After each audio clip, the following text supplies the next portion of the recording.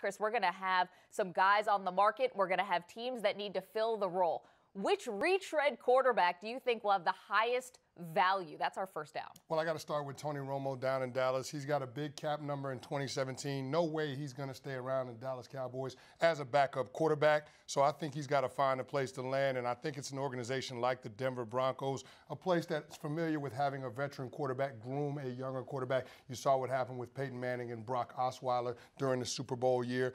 Gary Kubiak has a user-friendly offense, a lot of run game leading with that, being able to supplement that with play-action passes, bootlegs, things that fit Tony Romo's skill set. Just allow him to make the plays that are there in the passing game, not put too much on this quarterback right now, try to protect him. And, of course, you got a championship defense. So I think that Denver would be a good place for him. What do we think? That's a 1-year deal, 2-year deal? Yeah, I mean, well, if Paxton Lynch waiting in the wings, you'd think Romo's probably 1 or 2 years, right? Yeah, it has to be a 2-year deal just so they can spread the prorated signing bonus out over the course of a couple of seasons. They don't want a huge cap hit on a 1-year deal. So it'll be a couple of years, but it'll be a year-to-year type of situation for Tony Romo. I'm going to bring up a guy who, I don't know if he has the most value, but I see a perfect fit, and that's Jay Cutler. Assuming he comes back healthy next season, I could see Jay Cutler in New York with the Jets. Repair him with Brandon Marshall. They had a lot of success together. Remember, Marshall, 2012, 2013 with Cutler, had 23 touchdowns those 2 years. So put them together. Clearly, the Jets' quarterback situation is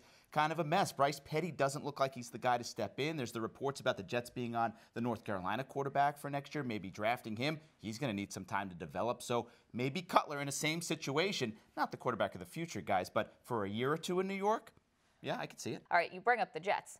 Fitzpatrick, is it going to be another season in summer of Fitzpatrick when we figure out where he's going to go? Probably not. I think Kirk Cousins is really going to dominate the conversation. I think Washington is going to have to pony up a lot to keep their quarterback, or else he's going to have plenty of suitors in the National Football League.